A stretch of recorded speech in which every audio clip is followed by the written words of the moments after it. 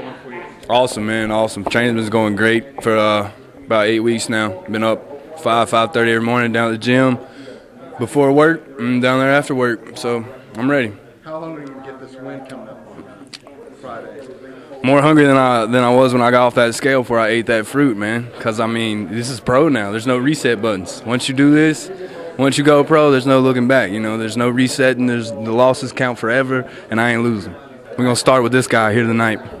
Now you're fighting for cash. That's a little more motivation than anything else right now, isn't it? That's right. I don't like working. What do you know about your opponent? What do you see about him?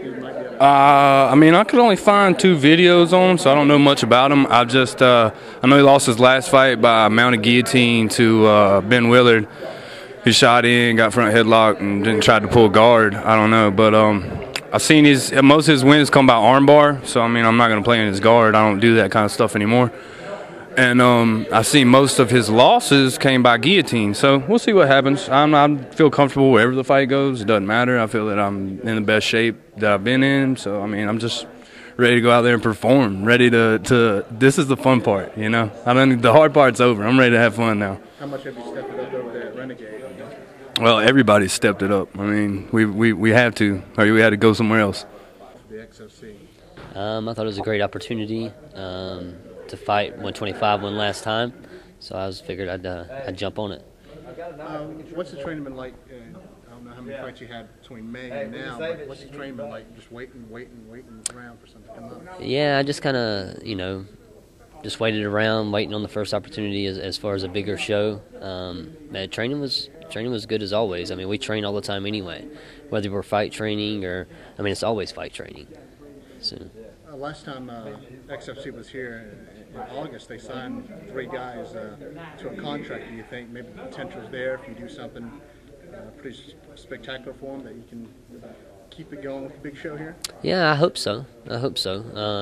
Obviously, my first objective is to win, and then I'll think about all that stuff. But yeah, but definitely.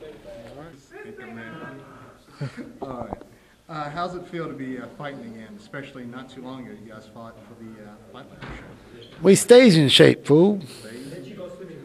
Well, I think fighting in Charlotte is one of the best things for us. You know, this is our backyard, and our opponents are crossing the line into our backyard, so they have to face the dingo and the leprechaun. I mean, they're going to go after the leprechaun's gold, and they're going to try to take my bone, and they're going to lose an arm. Wait. This is Carol's TV. How are you doing today out there, TV world? I need to ask you a question. I mean, is this what you want to see? You want to see the Carols talking, or you want to see the Carols fighting? BeAFanTickets.com. Get your tickets. You know you don't want to miss this fight. How much is the crowd going to energize you guys since you guys are right in the backyard where you got your fans coming down, you got the whole Carol Nation coming down to see you right there? Well, everybody. We love seeing everybody. Everybody gets us pumped up. We just like to see a good crowd and everybody's excited, and we entertain the fans. That's what we're here for. So, this guy's good. Anything. Well, I mean, in our backyard, you know what? And if you would have grown up with us when we were in Florida and you come to our backyard, I mean, you got to get locked in the cage with us. You got to get beat on. You got to get thrown in the pool. If you were lucky, you got to slam Roger, and it was a big to-do. Or you got to see me get slammed through a table that was on fire. I mean, it's all fun and games then, but now, like you said, they're coming into our backyard, and all of our fans are coming to watch us.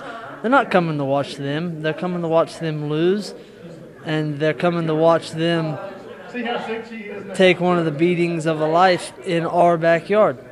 And in Roger's case, again. Again. Yes, again. Again. Not just once, but again.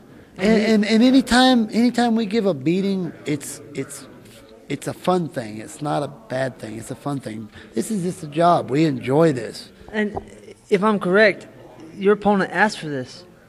Yes, he did ask for this. This is the second time you're fighting Josh Egan's. Josh Egan's again. What's the rematch like? Roger Carroll versus Josh Egan's too. What are your thoughts? Lots of pain. You heard it from the leprechaun. Lots of pain.